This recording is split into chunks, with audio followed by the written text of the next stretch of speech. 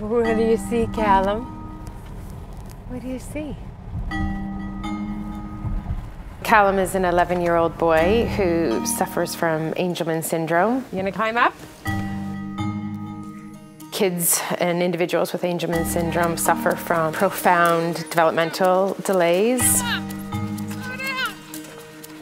They also never develop any functional speech, which makes communication very, very difficult.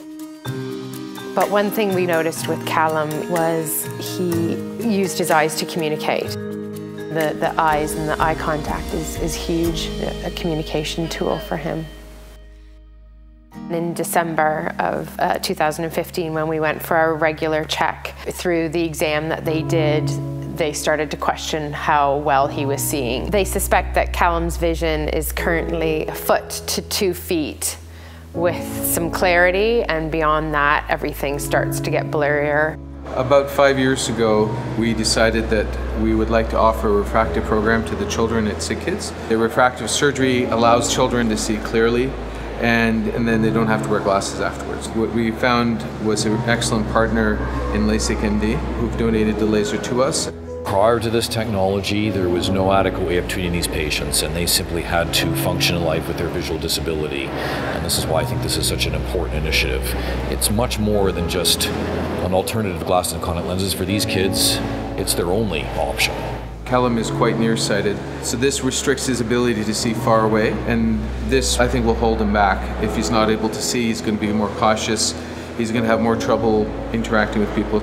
After this procedure, he will be able to see more clearly, and I think this will really open up the world for him. We never actually thought that his vision was compromised, and to add on sort of another struggle for him, knowing that he's been probably suffering, has been a hard thing to accept.